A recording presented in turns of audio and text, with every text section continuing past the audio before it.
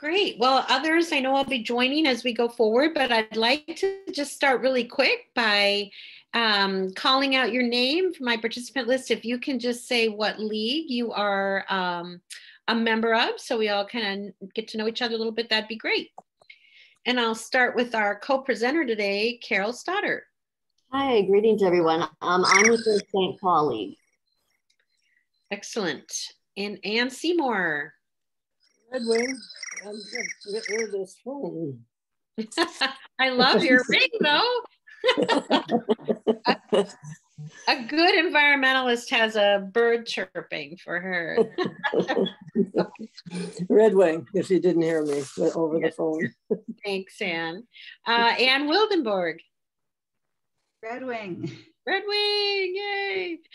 And Lynn Lewis. Dakota County. Great. Phyllis Anderson. St. Peter area. That's right. Rob Schumer. Dakota County. Great. Barb Barani. Oh, we missed you. Roseville area. Roseville area. Great. Dee Voldal. I am in Rochester. Rochester. Great. Jean Rainbow. Golden Valley. Golden Valley. All right. Kathleen Doran Norton. Northfield Cannon Falls.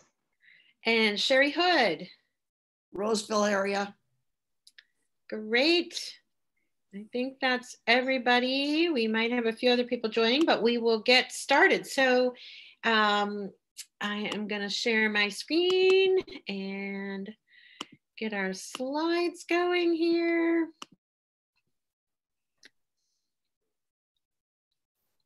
All right, so thank you all very much for being a part of our presentation today. Some of you are a member of the Climate Change Task Force, so some of this will be a reminder for you or an update, or you'll know what we're talking about, but that's also great to have folks who might add that nuance into our conversation today. So our first August Academy has been this week, and we've had just really great participation and a lot of interest from people, which has been wonderful. So we really want to have more regular training programs and networking opportunities for league leaders, and to help orient people to their roles and basically how to use LWVUS and LWVMN resources successfully. That's a big piece of it. So if you guys are already doing things in your local leagues, we're not trying to supersede or supplant those good efforts. We just want to make sure that our resources help complement what you're doing.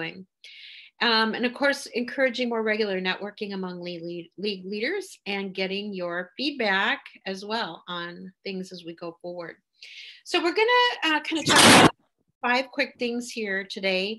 One is a little bit about our positions on our natural resources, because everything when we're acting as part of league comes from our positions, which have been studied and voted on by consensus or brought to consensus, although we do vote on our positions. Also, climate change itself has really become an important priority with racial justice and democracy. I would say those 3 pieces both intersect. We all know that these intersect. And I think that's another really exciting piece about where we're at, is that we're all seeing and being able to program to and educate others about the intersection between climate change, democracy, as well as racial justice. And then we'll talk a little bit about, I want to talk a little bit about our inner league organization, our partnership with Minnesota Environmental Partnership, and then our climate change task force. And the majority of the time, actually, I'll run through these things fairly quickly, but will be spent, Carol Stoddart's going to review a primary area of advocacy for us, which is the climate change report card. And more or less, what can we as local leagues actually do? There are many things we can do, and we really want to help you be successful at your local league. So I'm thrilled that Carol has been able to accept leadership and help us drive this forward. So first of all, I want to take a minute to really look at our positions. So we often are asking ourselves, gosh, can we act on this? Can we act on that?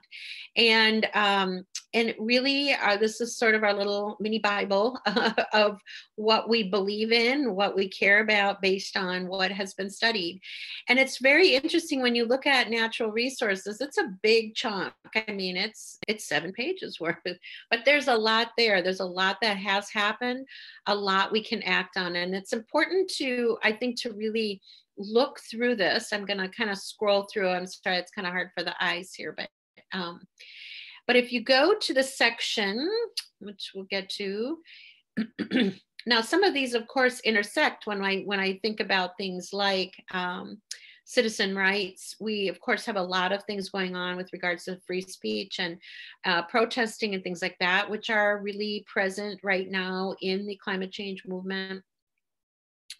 All right, but our natural resources there's a lot in here to promote an environment beneficial to life through the protection and wise management of natural resources in the public interest.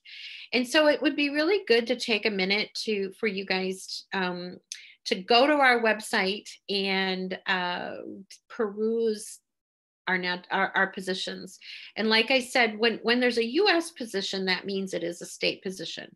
So anything that's US is a position of our leagues. But if you want something specific to state government or to local government, then we add our own positions.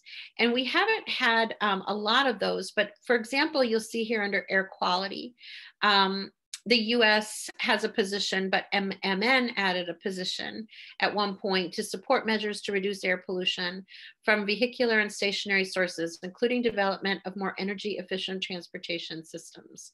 So we do have even more powerful statements related to land use planning, preservation of resources that Minnesota ourselves have also studied and tied in. So as folks are great to remind us in the Climate Change Task Force, we have a lot of good systems to act on here. It's interesting in the Great Lakes, and when we talk about the Great Lakes, there's no specific position for US, but look at the Minnesota. We have a very big participation on our position on our Great Lakes system because obviously we're part of that. So this is a great tool for you to have to be able to get familiar. Here's the climate change position. If you'll notice, and this is really the kind of the cornerstone of our conversation, this US position is 2019. That's how new this position is for National League. But that while we don't have any additional position at this point, we certainly would abide by, follow, and can use the US position as we promote our own advocacy. I do want to show you really quickly where you can find on our website, the League of Women Voters of Minnesota website, where we stand. This is where we have it right here, our positions. So it's right at the top where we stand, our positions, our program for action.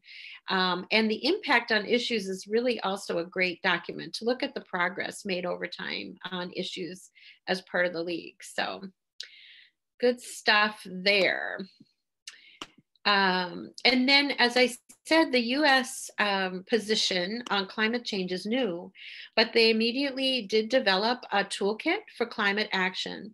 And so there is a lot here, a lot of information. I mean, a lot to digest, which was part of our hope with the climate change task force too, is we want to be able to act on and be active participants using this toolkit and being able to use the resources available to us from LWVUS in our own work. A lot of times it feels like people start from scratch, but that's what we want to remind folks. We have a lot of resources already here. And that was a big piece of what the Climate Change Task Force themselves said as we were forming. You know, it's not like we need new resources. We have to learn how to best integrate and act on the resources that we already have available to us. So I actually am going to talk just briefly about the Minnesota Environmental Partnership, seeing it's linked here, and then we'll go to UMRR. But actually, our connection with climate change and environmental protection overall has been longstanding through our relationship with the Minnesota Environmental Partnership. We every year vote on a set of partners for whom we support based on our issues. And Minnesota Environmental Partnership is probably the organization we have the strongest partnership with, in that we tell them that if there are letters coming out, advocacy letters that are on their letterhead, we have sort of an automatic sign us on, because we believe in their process and in their positions, and as being a fellow 501c3 organization. So what's great about them is when you, if you have a chance to look at their site, which I would really support, is look at all the organizations that are involved in their partnership. And it is sort of daunting, right? All the groups that are working. It is a hopeful thing, right? That there's a lot of groups looking at climate change, and we're one of them. So that's exciting. Also, I wanted to point out, if I have their legislative summary here, they have a really great legislative summary, but I wanted to show you kind of their tagline here. Legislative outcomes against their priorities, building forward at the scale and timeline our communities need, climate change, racial justice, economic recovery. So again, you're seeing how everyone is really starting to see that intersection between our democracy, racial justice, and climate change, which, while sometimes it feels like there's not a lot of hope, there are some things to be hopeful of as some of these new awarenesses come to pass. And actually the outcomes, there were some good things happening. So you'll want to take a minute and look at that as well. So that kind of brings us to our league organization as a whole. Then we are part of what is called an interleague organization. There are, this is where we participate with sister leagues around key issues. There's a variety of ILOs all over the country, but this is one that is specifically among regions that that depend on and are part of the Mississippi River region. And so we have individual organizations that participate, our member leagues that participate. And then there's lots of different ways people can get on board participating in the work that they are doing. Minimally just even, they have a lot of sign-on letters, a lot of action, a lot of things happening, but you'll see Gwen right here, their website, and you can sign up for their monthly newsletter. Gretchen Sable, who is of ABC, is one of, I think, is Gretchen the president right now or head of communications? I forget, but Gretchen is really doing a lot of good work in this area. And if you want to get more involved and connected to what they're doing, we really encourage that. I forgot to also say, with regards to our Minnesota Environmental Partnership, I'm also really grateful to Kathleen Doran Norton, who's on this our Zoom today, who is our lead. So we have a lead from the league that sits on MEP, again, helping to really bring those relationships solid and to life. So that brings us to the Climate Change Task Force. Anybody can be a task force member. And we have new people joining all the time, which is very exciting. So this is our current list of people who have officially said, put me on the email list. And we're officially getting too big. And now we'll, which is, I mean, not too big, really big enough that we will start to use our database as a way of communicating with everybody and sending out power mails. But I want to show you on our website, we have a whole web page. Again, under what we do, you will see a climate change task force. And this is where it is. So we have a whole web page now kind of dedicated to our group. We did a charter, kind of what are we about? How we are, what the roles and responsibilities are, some of the assumptions we have, again, that we are talking about those assumptions that, for example, we're going to use the toolkit. We're going to be part of these other organizations. I think one of the conversations we've had, and that's ongoing and still always dynamic, is the second assumption, where we want to maximize the strength that league can bring to the table and not become a simple rubber stamp for any specific program issue. When possible, we would take leadership on environmental issues that also intersect with good government issues such as transparency. So while we participate as an ally, largely we are an ally with organizations on different environmental issues. But we, I think we're looking, and part of the goal of this group at the task force is to look at where will we have leadership. This issue around transparency and governmental regulations and regulatory capture, these have been big things where we feel like we could increase our advocacy in the years to come. Another assumption is league volunteer leadership is needed to move this forward. We're a small staff of 3 full-time people, and so we are always looking for and utilizing the wonderful volunteerism of our league members. That's kind of our capacity. How fast can we go? How much can we do? Depends on our ability to pull our team together. So I wanted to also point out that about lobbying generally, and that's just a reminder that we, as a state league, or as a local leagues, people can certainly advocate on local issues within their local communities without any input or guidance from the state. As a state, we can then take input, take advocacy leadership forward without input from the federal government. But then when it comes to federal government, we need to participate we need to be in touch with our LWVUS counterparts, largely just to coordinate. It's not a control feature as much as being successful in our advocacy coordination. And sometimes that's hard because they're, in the world of our environmental issues, we have a lot of we do have a lot of, is the boundary waters is essentially a federal land, what's federal, what's state, what's local. Sometimes those literal boundaries, literal and metaphorically, are hard to determine. But we work together to do that for sure. So task force members can submit information go into our all member news that goes out to our members. So we're trying to better educate our membership as a whole on issues of climate change, and submissions can be sent to me by 12 noon, the Friday before the second Monday. And this was a big thing that we talked about in our first few meetings. To create additional resources, the task force will try to elevate the work of other environmental and climate change partner organizations versus trying to reinvent the wheel. And I think that's a really good thing. And toward that end, we have also listed our members, most of our initial founding members here. And part of this was too to get little bios on members, because I think it's just really impressive when you look at our league women and men and the great things they're doing and the background and interests they have. And we want to continue to tell and promote that story.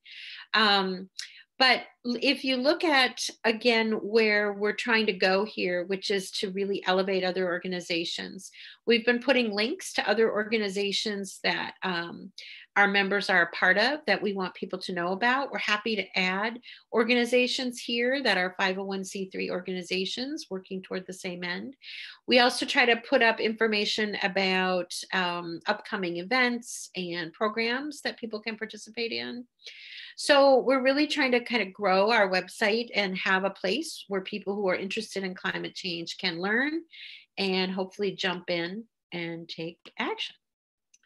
So, but one of the big actions that we wanted to talk about today, first of all, before we get into the climate report card, are there any questions about anything so far? I can't see you all really well when I'm screen sharing, so just jump in if someone has a question. Okay, so we'll come back to you all later. So let me go back to my report card. So now I'm going to ask Carol Stoddart to kind of walk us through this really cool advocacy tool, and also talk about why we joined on and what and how it can be used at the local level. Carol. Thank you. Thank you very much. And thank you for giving me the opportunity to be part of the climate change task force. I'm kind of going to describe myself, and I think that what I'm about to say is going to apply to everybody on this Zoom call. For years and years, I have been sure that we are experiencing climate change. I don't think that's a doubt in anybody's mind. And after the last couple summers, it is clear to me, and I bet it's clear to everybody on this call, that we are in a crisis position. So what's left there is the thought of what to do. That's what I've been struggling with. I retired 3 years ago. I've really wanted to be doing something and not known what to do. And then voila, the League of Women Voters started the Climate Action Task Force. So I joined it. And then I had this wonderful opportunity to be our liaison with the Climate Action Report Card. And actually, Michelle, could you scroll down to the why the climate?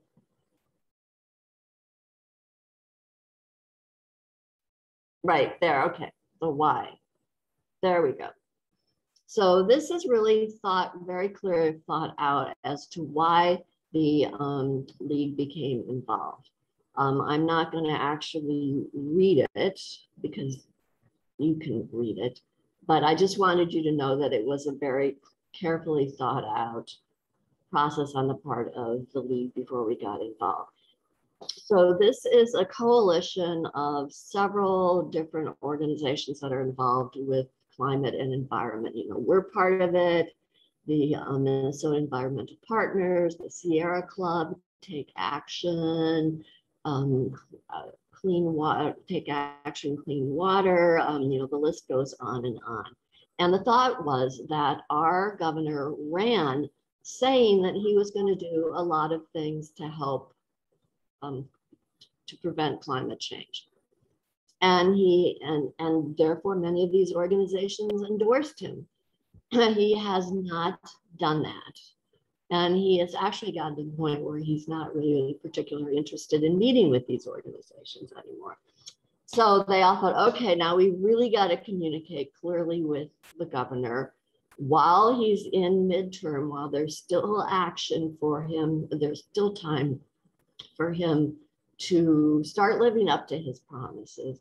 And what better way for a governor who used to be a school teacher himself than to give him a report card. So they have carefully put together this climate action report card. It's got 9 different areas on which he's being graded. And the beauty, and it's all based on science. It's not just pulling grades out of the air. It is very carefully researched. And the absolute beauty of this report card is that depending on how interested you are, you can push through and get more information. So let's look at where he's got a B, push utilities to clean electricity. So if you click on that, there's a little bit more of a statement about what he supports, what he's doing, and how this is important. Now, if you want even more information, you click on the detail and you've got charts showing about what the emission standards are, what the governor has done, and solid statements on what the governor could do and how this is would benefit Minnesotans. So it gives us all of this information that we can use. Let's look at the clean car one, Michelle. Mm-hmm. So here's where he's gotten a C. Now I find when I talk about this report card to my friends, they're all saying, but Carol, he really went to bat on electric vehicles.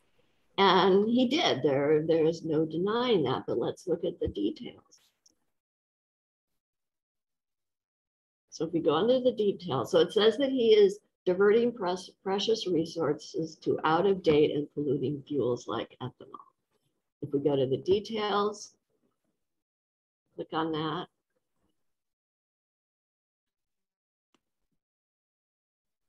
Oh dear, have I frozen?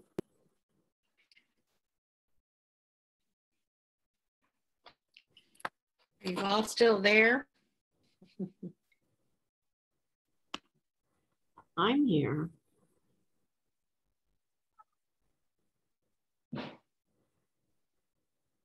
Are you hearing me? Yeah, sorry. I even have my Ethernet connection, but my internet was unstable for a minute. Sorry about that. So I missed that whole thing. But anyway, I'm here now. So here we are with his grade C on electric vehicles.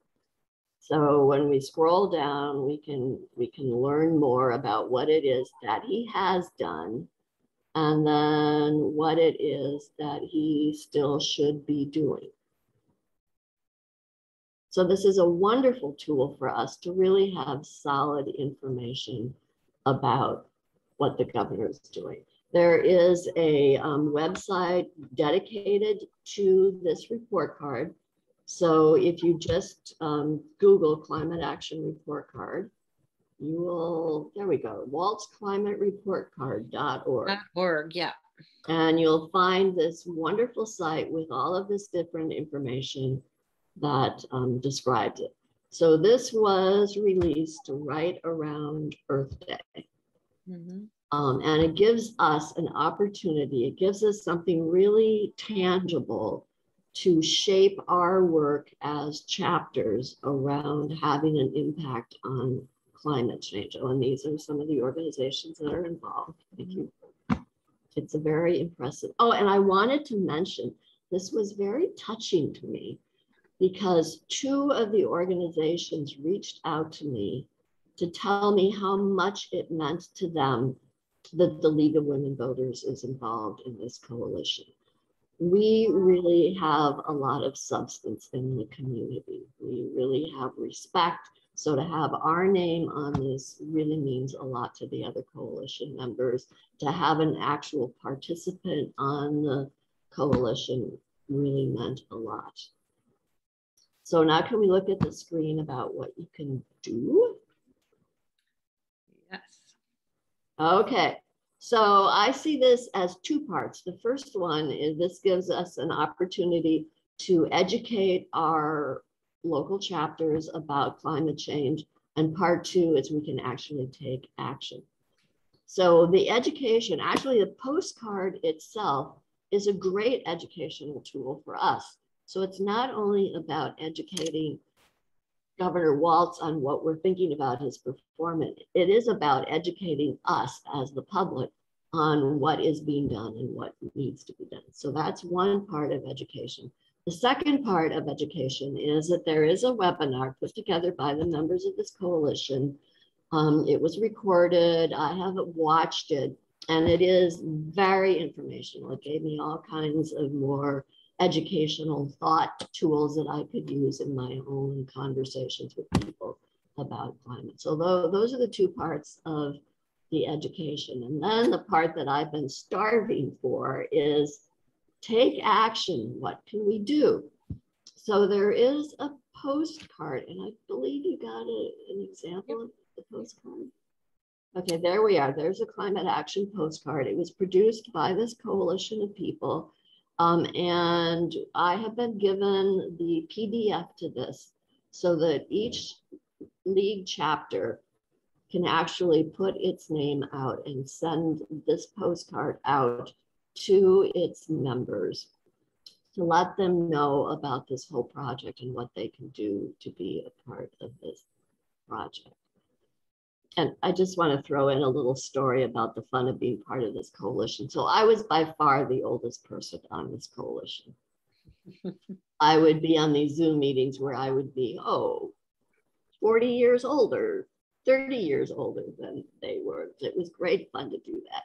But when we came to putting together the report card, I was the one who was correcting their grammar. And they were very accepting of that. They were grateful to have their grammar corrected. But anyway, so that's one thing that you can do. It's like the tool is already there. All you need to do is print it and send it out. Another thing is to write op-eds for your local newspapers. And I have spoken with Sarah Wolf at the Minnesota Environmental Partners, and she is quite confident that we could rustle up some volunteers who could put together outlines or a template for an op-ed if your league is feeling that it could use a little help in being effective with that. So we're not just tossing you out there and saying, write an op-ed. You can request a meeting as a group. So your chapter can request a meeting to talk with the governor about his plans to work for climate change. And I want to make the point here that just because you ask for a meeting with the governor does not necessarily mean that you will get one. But the big point here is that if he starts hearing from enough of us around the state, he's really going to get the message that we are paying attention and that we cared greatly. And then the final idea is to actually have your chapter develop its own climate change report card for work that's being done on the local level, which I think is a great idea. And again, Sarah Wolf at the Minnesota Environmental Partnership encouraged me with this idea, saying, you know, I bet we can find information, we can find other organizations that are doing work in the areas that you would want to be reporting on. So there is my name and my email address.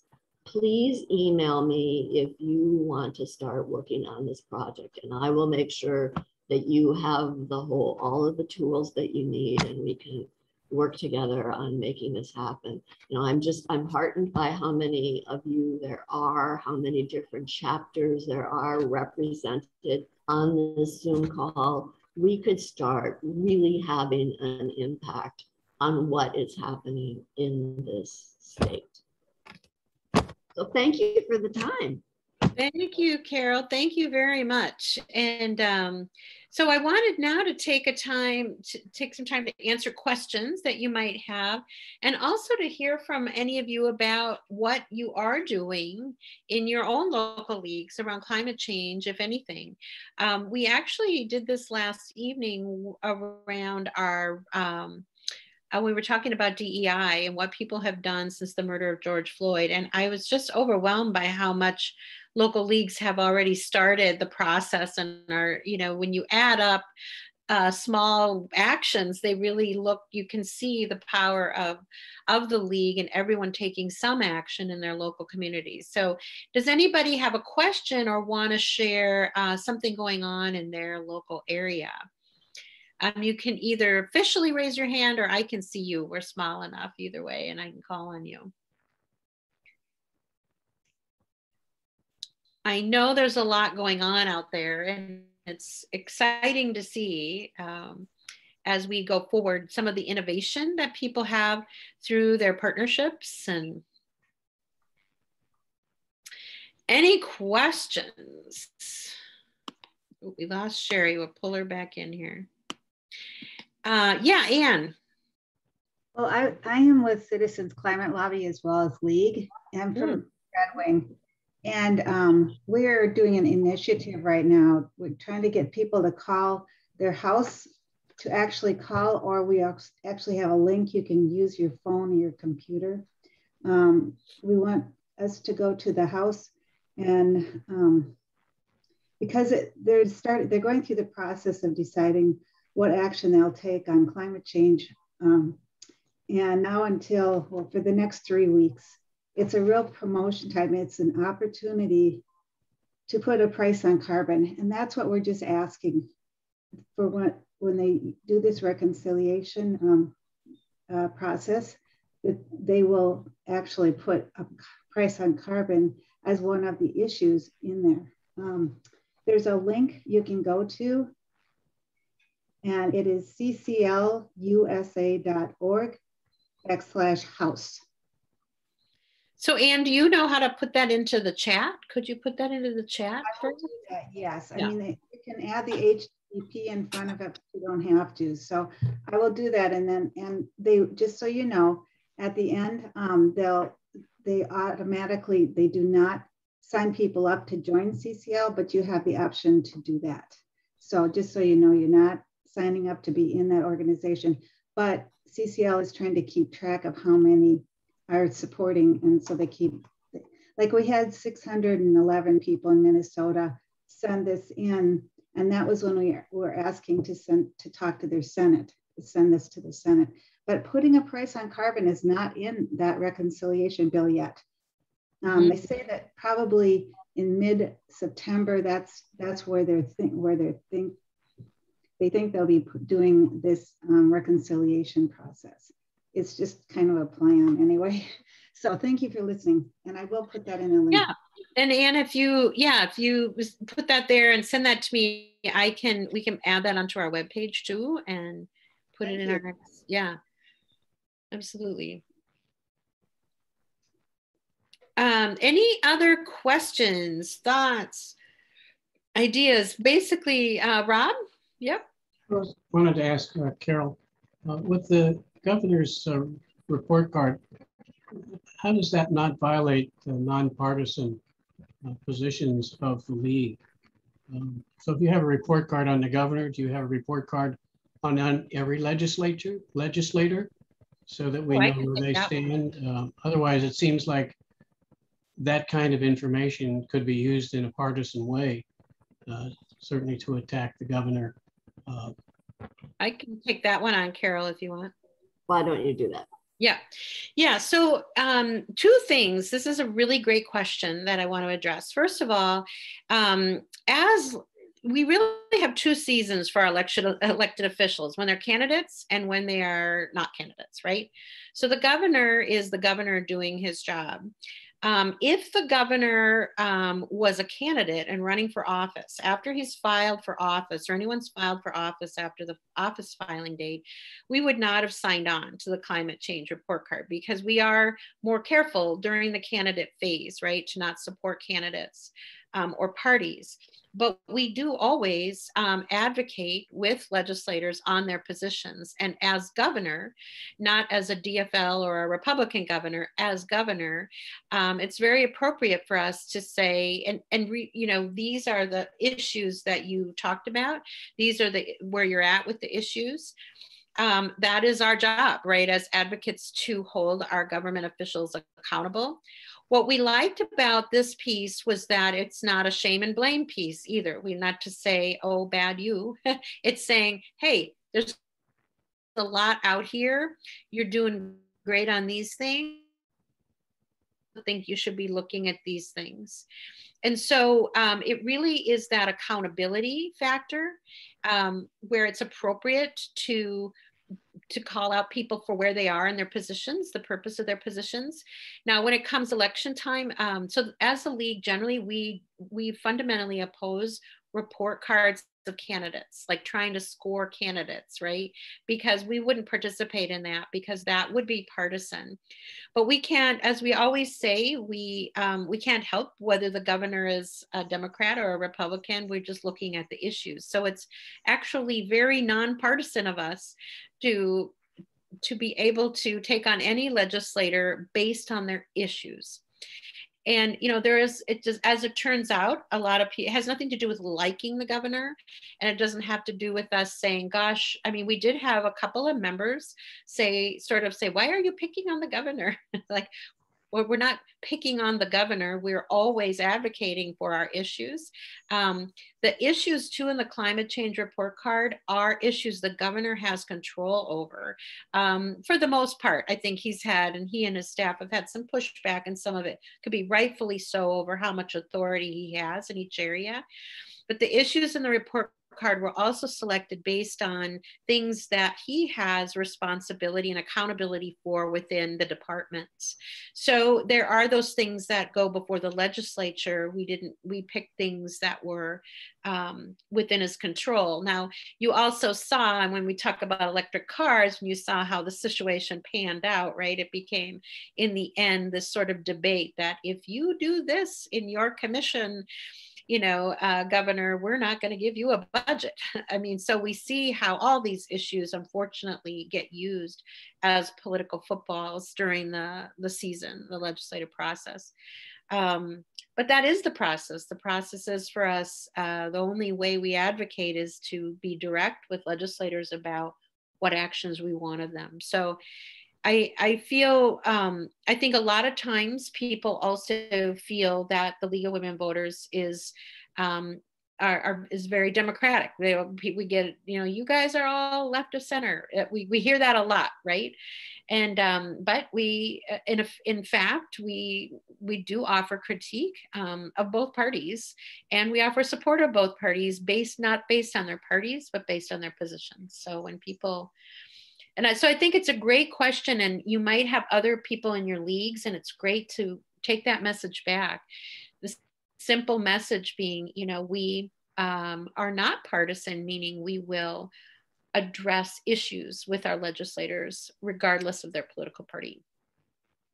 That's probably a longer answer than you wanted, but does that help? That helps, thanks. Yeah, I think too that we really, we had a similar issue when we, in last January, we did come out with our kind of 10-page truth and consequences letter based on the 14 people who signed on to the letter to the Texas Attorney General asking to be part of their lawsuit that would have tried to alter some of the results of the election. And the letter itself had a lot of factual errors in it in terms of their accusation that the Secretary of State was committing illegal acts. So we did call out those legislators who who were on that letter. We got some pushback on that. People say, well, you shouldn't be calling out legislators. And it's like, well, again, that's what we do is we're calling people out when they lie. We will say you are lying. That is an appropriate part. But we didn't just say it, we backed it up with facts. And I think that was the part that we really we wrestled with and are proud of, and why we joined on to this as well, is that if you're going to make serious allegations, like if you're going to say there's voter fraud, you better have facts to back it up. So we did our 10-page, truth and consequences to really show all the facts behind the reality that the Secretary of State acted in accordance with the law and that the elections were fair and accurate. And we laid that out in great detail as a model.